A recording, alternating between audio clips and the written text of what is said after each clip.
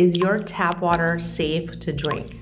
If you're like millions of Americans and people around the world living near contaminated water sources, the answer is probably no. You'd be hard pressed to even find one source of uncontaminated water in our country. There's no joke on that. So it may seem startling, but with the advancement of water technologies, you'd think that people would be able to have access to clean water, but the opposite is true. Even with all of our filtration systems, municipal water systems, and all of the regulations that are on tap water, contaminants, pesticide, runoff, and heavy metals are still making their way into our drinking and our shower water. It's totally unacceptable. In this video, you're going to learn about the top 5 heavy metals that are lurking in your water.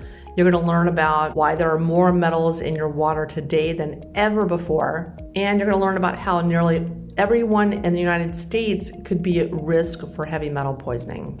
We'll also talk about a few tips and tools to help protect yourself and your water from heavy metals and other contaminants. So let's talk about which heavy metals are in your tap water. So number 1 is lead. Lead is one of the most common contaminants because it's found in the pipes that are leading to your home, that are bringing the water to your home. The most problematic are galvanized water pipes. If you live in an old home, you may have one of these old metal main drain pipes or galvanized lead pipes that are coming into your home. These contain lead, and that lead can then leach into your water. Lead can be found in pipes, fixtures, and faucets. And if you live in a home built before 1986 and even earlier, then your home is more likely to be contaminated with lead in the paint, lead in the pipes.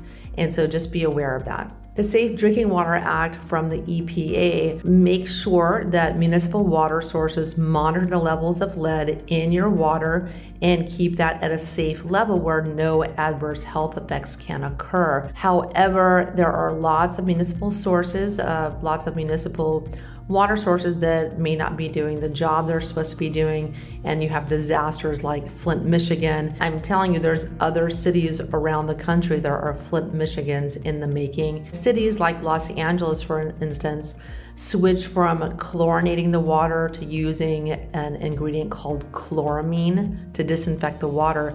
This will more easily leach lead from pipes, these older galvanized pipes, and lead to more lead in the water supplies, the water that people are drinking and showering in. And the reason it's being used is because chloramine is cheaper than chlorine.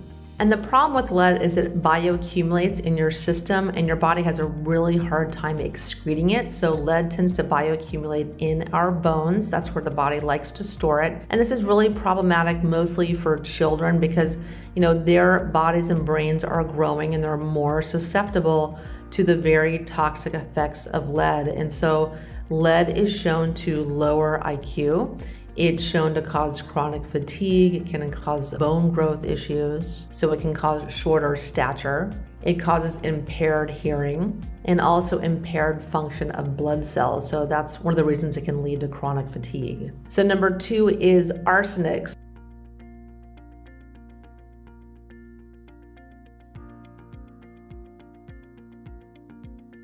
And number 2, industrial or agricultural pollution, because arsenic is also used in pesticides and farming. So while the first can be hard to control, you can't control arsenic naturally occurring in the environment, the pollution is where the real issue comes from.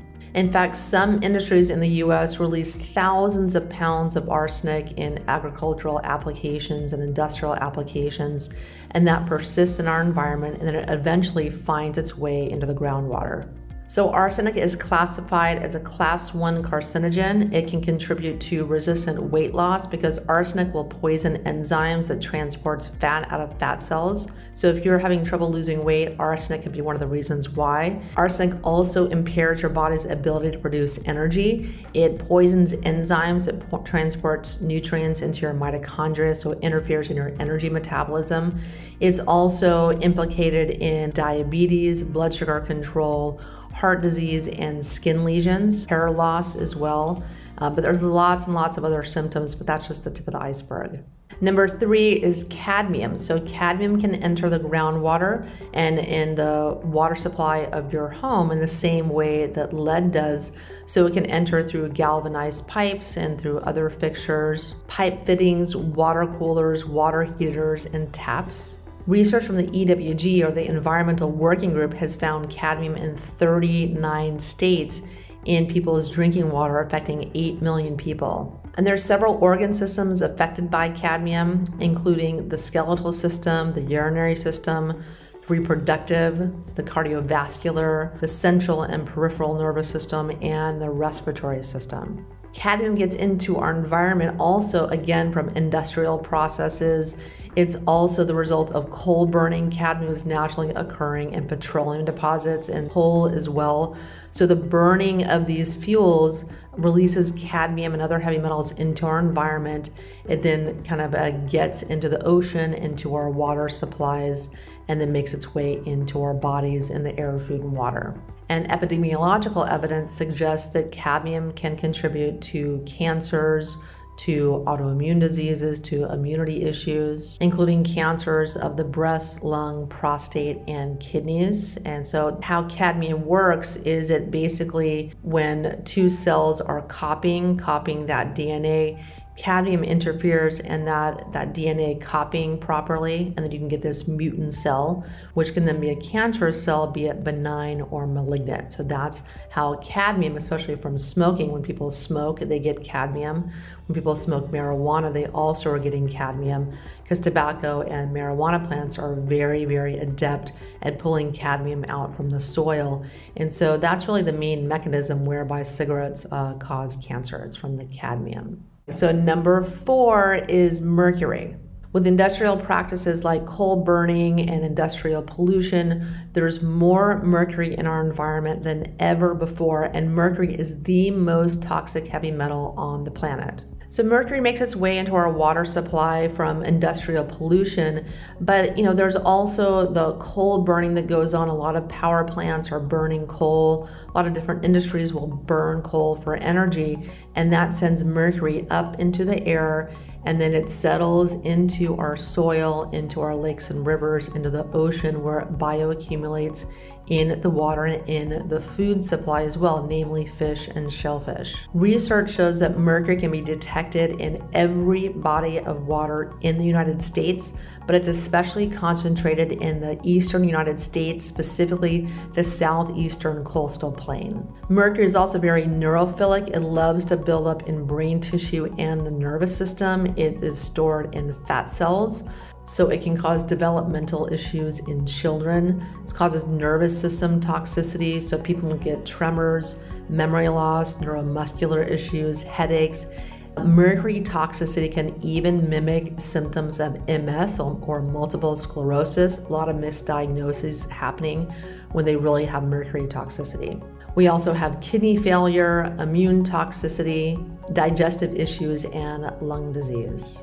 Number 5 is uranium. So ever since we started using chemical fertilizers, this chemical fertilizer will etch uranium that's naturally occurring in water and soil, and then it will drain into our water supply. The most common sources of uranium exposure are through well water that's been contaminated, along with manufacturing and nuclear energy pollutants. A recent study conducted by US researchers found that almost 2 million people in California and the Southwest United States and the Midwest live on aquifer sites that have up to 180 times the safe level of uranium. And I can back this up because many of the clients that I test in California and sometimes in Arizona and Utah have very high levels of uranium on their hair mineral analyses. Furthermore, when scientists at the University of Nebraska took 275,000 water samples, they discovered that the majority of Americans live less than a kilometer from uranium-polluted wells. Once uranium enters your body, the kidneys are the main target, but can also deposit in your brain, your lungs, your reproductive organs, and your lymph. Is your water toxic? Cities and municipal water sources are required to do testing for a handful of chemicals and a handful of metals, but they're not testing for hundreds of medications. The number one contaminant is testosterone. People are taking all kinds of hormones and medications. They're urinating in their water, and that sewage is then recycled into drinking water. It's purified, but they're not required to test for medications or hormones, birth control pills, antidepressants, anti-anxiety medications.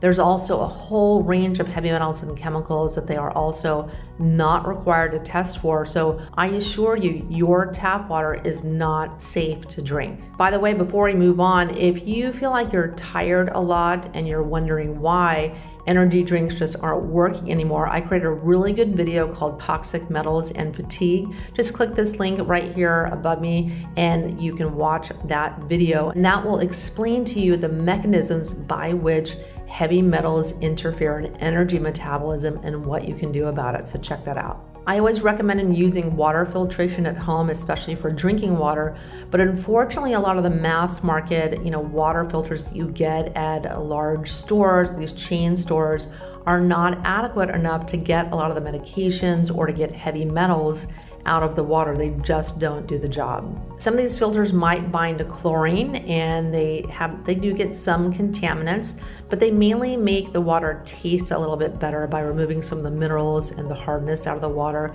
but they're just not doing enough to protect your health. When it comes to water filters, you really do get what you pay for. The water filter that I use personally in my home is from pH Prescriptions. They have a whole range of filters that you can choose from. You can get the link below in the description. And they've got under sink water filters. They've got shower filters. They have whole house water filters. They have little water coolers that you can filter your water.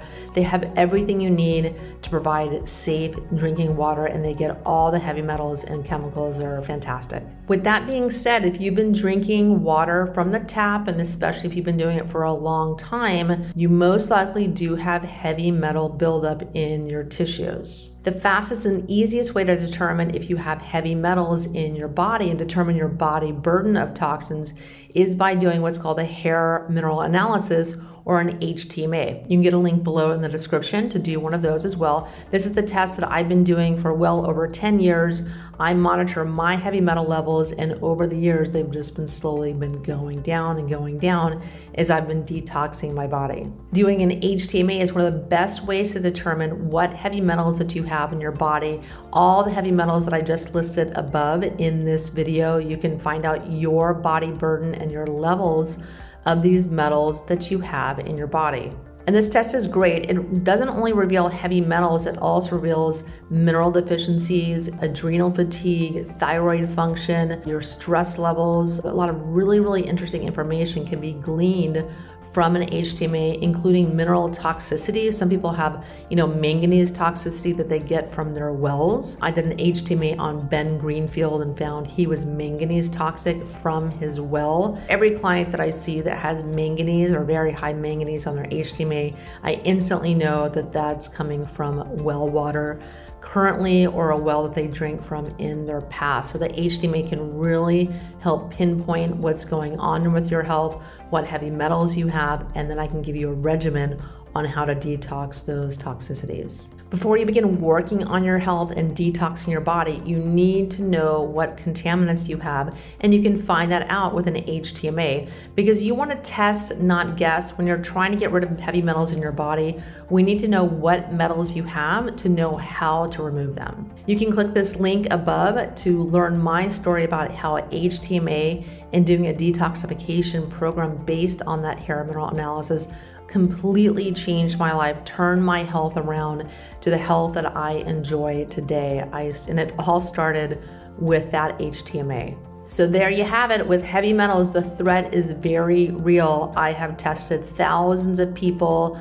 I have talked to thousands of clients about their water, their drinking water, the water that they're showering in. Because you have to think, even if you have a water filter where you're drinking most of your water filtered, you're still showering in heavy metals and other contaminants. Your health begins with clean water. So you've got to really, get back to the basics. Sometimes when people have health issues or fatigue or their brain fog, they think it's some complex thing or it's genetic or something like that. But you have to start with the basics. You need to drink clean water, finding out what contaminants are in your water, finding out what heavy metals you have in your body, and then doing a process to detox those contaminants will go a long way to you achieving the health results and achieving your health goals. And that's what you're looking for. That's why you're watching this video. So that's all I've got on heavy metals and water. So if you guys like the content in this video, please click the subscribe button with notifications so you'll get a link every time that I publish a new video. And I really appreciate you tuning in, because it's such a pleasure to be able to bring you this content and education, because I truly want you to feel good. You deserve to be healthy and to feel good and to have joy in your life. And that's my goal, is to help you accomplish that. So thanks for tuning in. I'm Wendy Myers. See you guys soon.